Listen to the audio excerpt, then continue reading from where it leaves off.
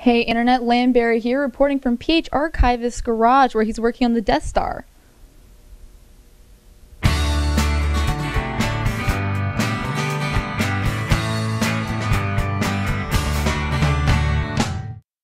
Hi guys and gals, this is Rob, PH Archivist from the RPF, and this is my Death Star replica.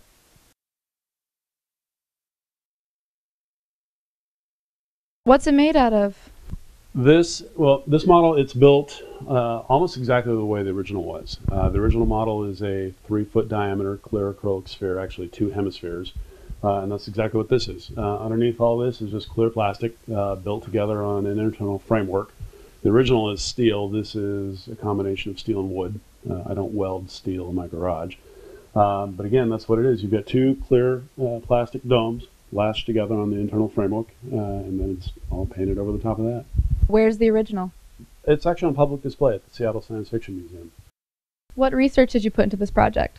That was one of the most fun parts of the project. I did a pretty darn good job of sourcing any published photograph of the original model that there is, and I've actually made 3 trips up to Seattle to take photographs of the original.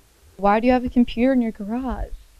Because printing out thousands of photographs of the original model got a little old, so now I actually went out and bought a brand new computer so I could actually look at the reference photographs right next to the model. How'd you get the line so straight? I had to make my own tool. How'd you do the dish? So I've got one dish here with a second one on the inside, and then a disc right in here, and then each one of these are little tiny strips of plastic. How did you do these notches? I actually had to cut plastic arcs or plastic strips and attach them to the actual edge of the acrylic dome. So why'd you make it?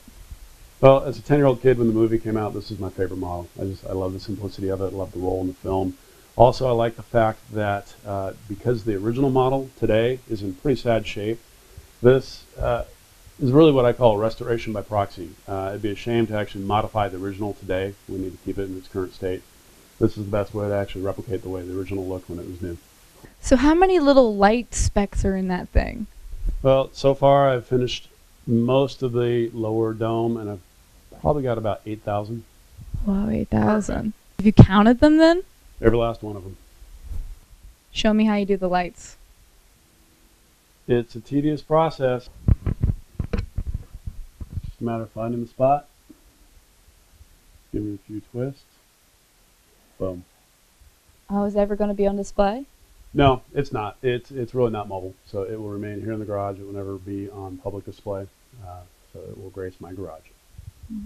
No parade floats? No. Make me one. I wish. People have asked, and no, this is a one-off project. It's the only one I've got it in me to make, and there are various reasons why I would never make another one. Sorry. How'd you paint that?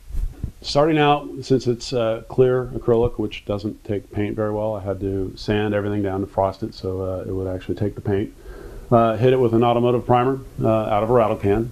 This is the light gray base coat. These are about $10 a pop, and I've gone through I think about 20 of these. And then the darker, what we call cityscapes, is actually paint flicked on with a toothbrush. Are you the only person to ever do this? There is one other guy on the RPF that gave a start to it. Hi, Christian, but never got beyond the painting phase. And in fact, I think his is still entirely clear. The baby Death Star has kind of a dent in its soft spot. Yeah, I had Matt Munson over one afternoon, and I was showing off all the lights on the inside and left it plugged in, and it melted. Thanks, Matt. Have you ever left the lights on in the big one? Yes, I have. Once I left them on for 24 hours, and the model does get noticeably warm, but thank goodness it did not melt the dish. Any other close calls? Yeah, once my 11-year-old, in all his worldly brilliance, threw this thing as hard as he could at me while I was working on the Death Star, missed the dish by about 6 inches. Charming.